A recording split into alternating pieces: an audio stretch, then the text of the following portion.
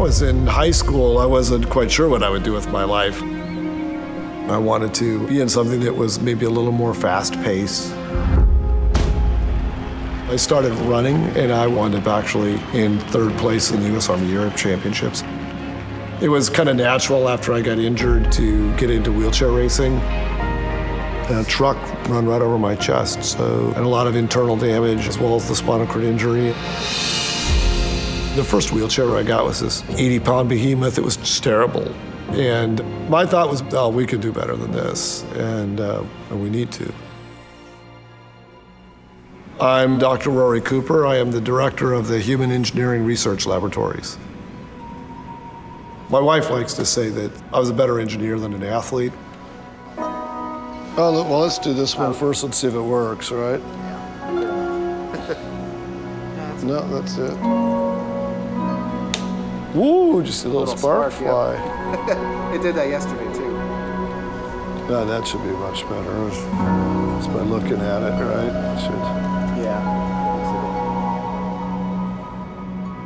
I wanted to create a lab where we could apply advanced engineering and medical rehabilitation research to improve the mobility, function, and quality of life of individuals with disabilities, especially our veteran population. We're also integrators of technology, taking knowledge from Internet of Things and cloud computing and wearable computing and artificial intelligence and bringing them together. Well, these are ultrasound sensors, right? Ultrasound, laser rangefinder, IR sensors. So the idea is that you have all of these sensors and then say, okay, it's this shape and this dimension, this color, and then estimate what it is. We're trying to be a soup to nuts type laboratory. So the idea is that we can go from a concept all the way really to a clinical practice guideline. What you want to see is the person as much as you can to fit the wheelchair more like you would a shoe or a glove or a prosthetic limb. So we worked on how you optimize the wheelchair to the individual, and then we worked on better algorithms about how to filter the signal coming from the body, which led to more people being able to drive independently. These were people that were either staying at home or being pushed around by a friend or a family member or a healthcare provider, and now had independent mobility. We broke that non-traditional mold, and it's just continued to evolve from there. So instead of having the user controlling robot manually, we can put in some autonomous function, like the object recognition. The camera actually sees where the objects are and let the robot figure out how to pick up the objects for the user.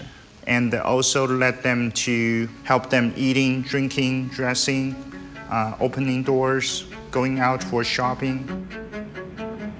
One of the things we've always believed in is that individuals with disabilities can be clinicians and engineers and inventors and entrepreneurs and business people, and wanted that to be part of our model, that we have people with and without disabilities working together, as we should have in all society.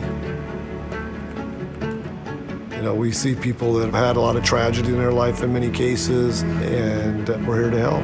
But it's also important that you can create a wonderful technology, but if you can't get it on the market, and you can't get it reimbursed, and you can't get it in people's hands, what impact did you really have?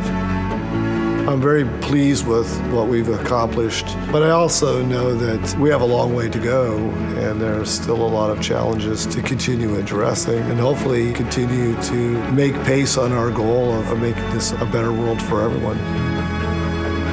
What's more rewarding than that, right? Thanks for watching this episode of Superhuman. If you like this video, please subscribe to our channel for more Superhuman episodes. And don't forget to visit freethink.com for more stories of people moving the world.